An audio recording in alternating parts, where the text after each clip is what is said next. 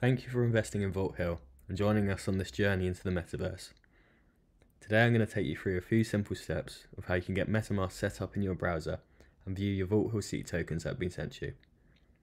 If you're already logged into MetaMask, you can ignore these first few steps. First of all, you're going to want to install the MetaMask browser extension. You can do this via the Chrome Web Store. From there, we'll be prompted to create a new wallet or import an existing wallet using our secret recovery phrase. At this point, we're going to want to use the secret recovery phrase option, making sure to use the phrase that is associated with the wallet address that has been sent to Vault Hill. Fill out the form using your secret recovery phrase, set a new password, and click Restore. Now that we're logged into our MetaMask wallet, we're going to want to change the network we're connected to. If it's your first time setting up MetaMask, you'll be connected to Ethereum mainnet by default.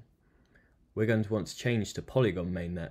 This is because this is where the Vault Hill City tokens have been sent to you.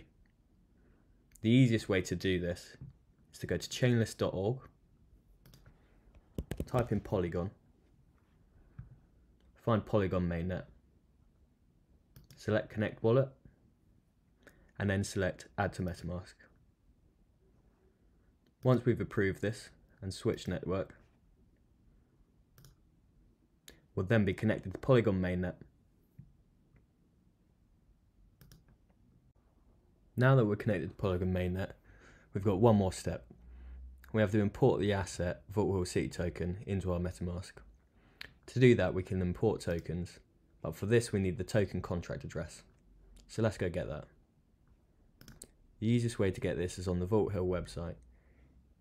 From the products drop down, you can access the Vault Hill City token page. From here, scroll down until you see a section saying VHC contract addresses. Polygon network is the one we're after. You can copy this directly or click on the link which takes you to Polygon Scan, which has all of the contract details. Let's copy that and go back to MetaMask and then import the token. Paste the token into the token contract address and MetaMask should do the rest. Click import tokens and that should be done. Unfortunately, I don't have any Vault Hill City tokens at the moment, but I'm sure you guys will have.